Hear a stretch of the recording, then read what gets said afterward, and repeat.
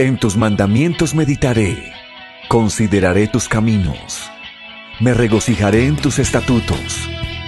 No me olvidaré de tus palabras.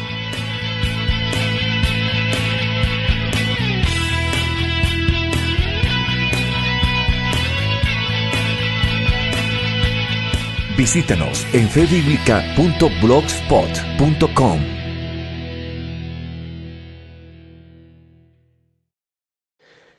La Virgen María no fue católica. Este escrito es del pastor Cohen Gary Reckard y ha sido publicado en el blog Fe Bíblica del teólogo pentecostal Julio César Clavijo. La Virgen María no fue católica. Muchos no saben esto, pero es verdad. Aquí están algunas otras realidades, las cuales muchos no conocen. María no era una mujer blanca europea. Estos cuadros de María son de una mujer blanca europea y en ninguna manera representan a la verdadera María de la Biblia. La verdadera María de la Biblia no era una mujer blanca, sino que tenía su piel más oscura. Ella era de la tribu de Judá, de la simiente de David, y Ruth, la bisabuela de David, era una mujer moabita, negra. David no era un hombre blanco europeo. Cualquier representación de María como una mujer blanca europea es falsa, pero muchos no saben esto.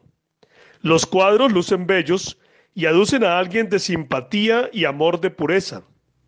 Estos íconos son diseñados para apelar al corazón de una persona y no a su pensamiento. Actualmente, estos cuadros son adorados por muchos que creen que estas imágenes de María contienen su misma presencia. Los cuadros de María son ídolos cuando las personas les oran o les dan adoración en oraciones. Aquí están algunas otras realidades que las personas no conocen sobre María. María nunca oró con un rosario. Este cuadro de María muestra a María con un rosario y con sus manos plegadas en una posición de oración, pareciendo como si ella estuviera usándolos para hacer sus oraciones. ¿Es esta una verdadera imagen de la María real? ¿O es este un cuadro diseñado para llevar a los católicos a creer que si María ora el rosario, entonces esto debe ser lo que ellos deberían hacer? El rosario fue inventado por Pedro el Ermitaño en 1090 después de Cristo y plenamente comprometido en la Iglesia Católica por el entre comillas Santo Domingo en el año de 1214 después de Cristo, siendo aprobado por el Papa Inocencio III. ¿Cómo podría María usar algo que no fue inventado hasta más de 1000 años después de su muerte? Santo Domingo afirmó que María le dio el rosario. La realidad es que Santo Domingo mintió. Él utilizó a María como la fuente de este para que fuese rápidamente aceptado por todos los católicos. ¿De dónde María, una mujer judía, obtendría alguna idea de este diseño pagano? El rosario no fue conocido por ninguno de los apóstoles. Ellos nunca oraron usándolo. Seguramente María se los pudo haber presentado si este era algo que todos los cristianos debían usar. Otro punto de interés aquí es que si nosotros seguimos la doctrina de los apóstoles, en ningún lugar notamos que los apóstoles nos dicen que María tuvo alguna revelación o poder especial dentro o sobre la iglesia del Nuevo Testamento. Por tanto, la introducción del rosario por Santo Domingo es sospechosa en muchas maneras. Ni una vez en la vida de María, ella siquiera oró usando el rosario. María nunca asistió a una iglesia católica. Muchos no saben que no hubo iglesia católica hasta el 325 después de Cristo.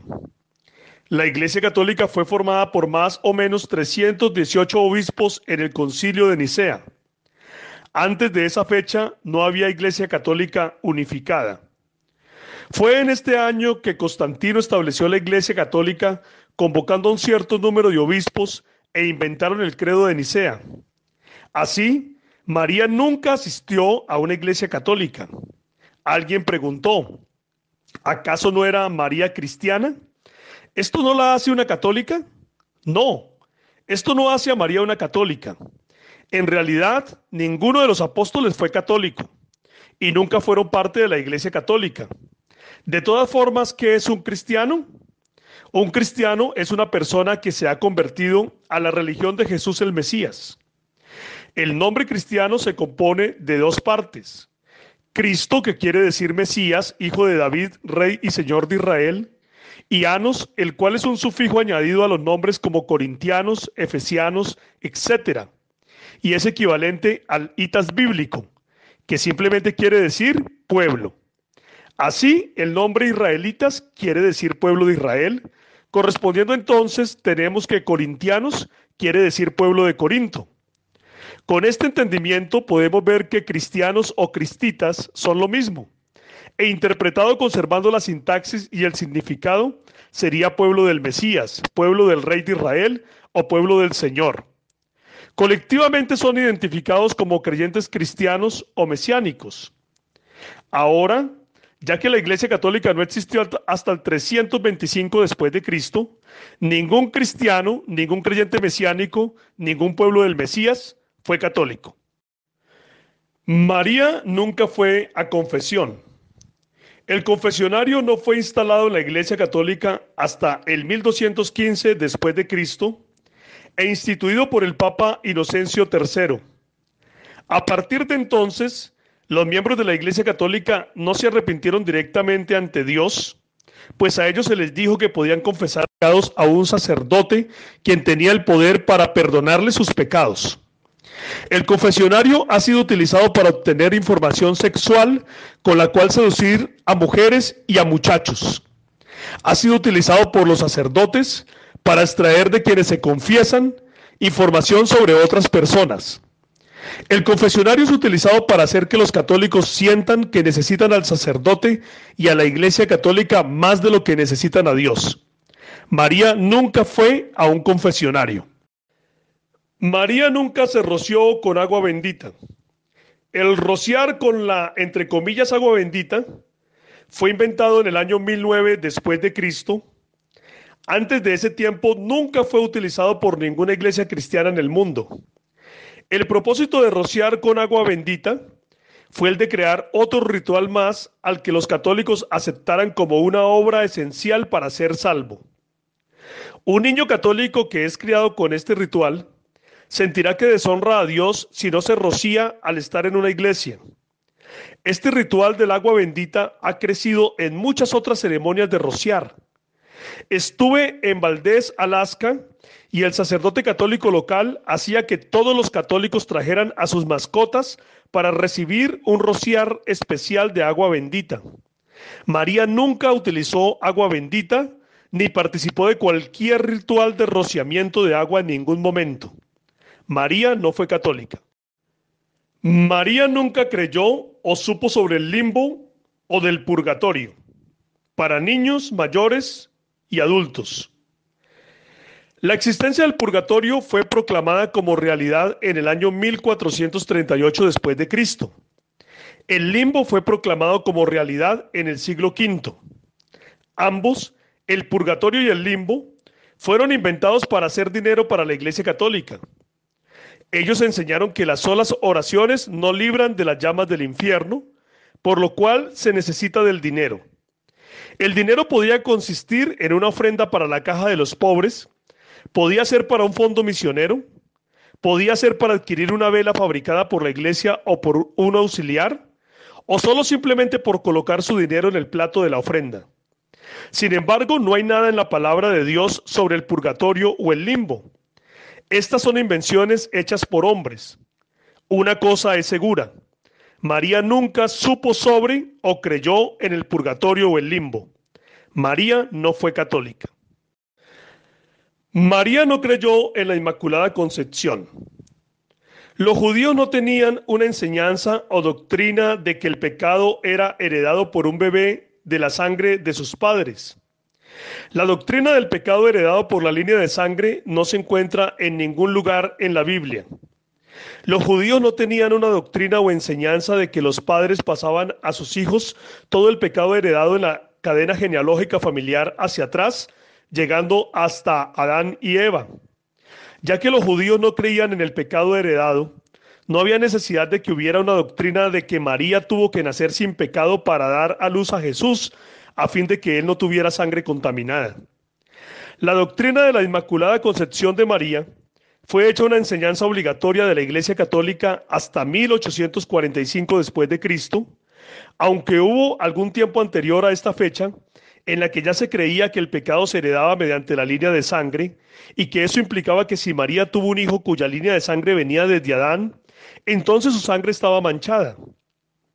Entonces, de acuerdo con esta teoría, para que Jesús pudiera nacer perfecto y su sangre fuera sin pecado, era necesario hacer algo por María y su sangre manchada por el pecado. Así que inventaron la falsedad de la Inmaculada Concepción de María e hicieron que los católicos la aceptaran. De esta forma, los católicos podían continuar haciendo dinero de las muertes de los pequeños bebés, a cuyos padres se les decía que el niño estaba en las llamas del limbo y no podía escapar a menos que se pagara cierto dinero a la iglesia y se hicieran ciertas oraciones. María nunca fue a una iglesia católica. María nunca asistió a lo que se convirtió en la Iglesia Católica en el 325 después de Cristo y a lo que la Iglesia Católica es hoy. Ni una vez en su vida ella asistió a una iglesia donde había imágenes y estatuas de los mal llamados santos. Ni una vez ella entró a una iglesia católica y se roció agua bendita. Nunca encendió una vela a algún santo. Nunca vio u oyó una misa católica. Nunca oró oraciones católicas y ella nunca se arrodilló alguna vez para recibir una hostia de parte de un sacerdote católico. María nunca se sentó alguna vez en una banca, silla o asiento de una iglesia católica. Ella nunca oyó a un sacerdote católico dar una homilía o lección bíblica. María nunca estuvo en una iglesia donde se utilizara un crucifijo como un emblema de culto o adoración, y ni una vez ella cantó una canción en un servicio católico. María nunca creyó o supo sobre la Trinidad. María nunca supo sobre la Trinidad porque esta no fue inventada y no se convirtió en una ley doctrinal obligatoria hasta el Concilio de Nicea en el 325 después de Cristo. La doctrina de la Trinidad no fue formulada hasta que Constantino presentó la oimousios de una esencia de Platón. Los obispos saltaron sobre esto y la aceptaron, y la Trinidad se convirtió en una doctrina impuesta por el trono del Imperio Romano. Todo aquel que rechazaba esa nueva doctrina era quitado de su obispado, se consideraba traidor, se le confiscaban su casa y demás propiedades, y algunos fueron condenados a muerte. María fue una mujer judía que creyó en un Dios.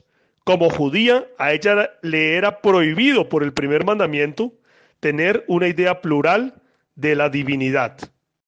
Lo que sea que María pensaba de su hijo Jesús, ella no pensó en él como un Dios de segundo rango bajo Dios el Padre, ni tampoco imaginó que él fuera una personalidad en el pensamiento de una tripersonalidad de un Dios. En otras palabras, María no creyó que Jesús fuera una personalidad alterna de Dios el Padre, ya que ella retuvo las enseñanzas de los profetas y de los apóstoles. Ella creyó que Jesús es Dios manifestado en carne, o sea que Él es en efecto Dios el Padre manifestado en carne.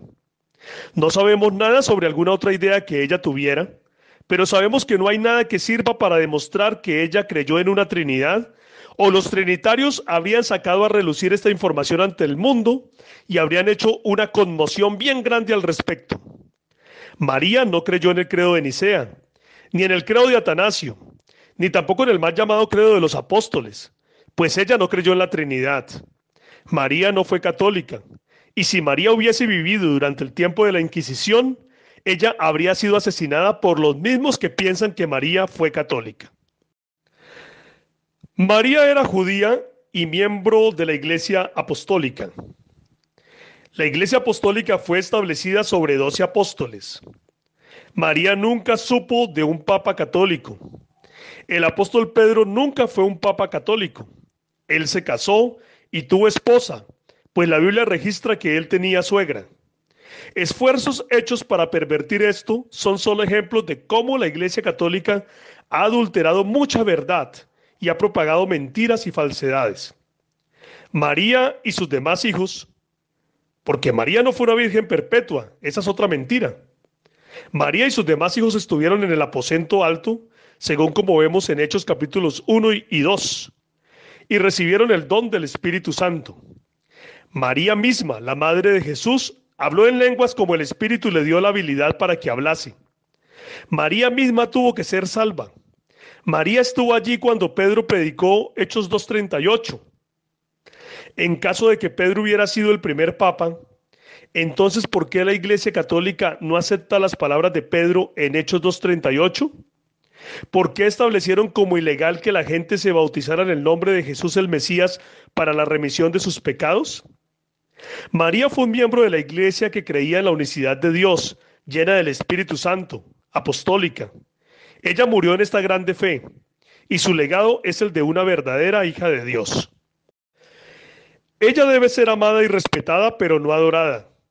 No se le debe orar, y no se le debe venerar en ninguna posición de divinidad, deidad o como corredentora o mediadora. María no está en el cielo ahora mismo, pues ella está muerta, y está esperando por la resurrección, así como los apóstoles. Las personas que oran a María, creyendo que ella puede ir a susurrar o hablar a los oídos de su Hijo para complacer la petición de los que oran a ella, están todos engañados. María no puede ayudar a una sola alma ahora mismo a encontrar a Dios. María no puede orar porque ella está muerta. María no puede cambiar ninguna cosa en este mundo actual. Todas las supuestas apariciones de María son falsas. Estos son solo esfuerzos para probar que María ha resucitado o que ha sido raptada para no ver muerte. Pero la palabra de Dios dice que está establecido para los hombres que mueran una sola vez y después de esto el juicio.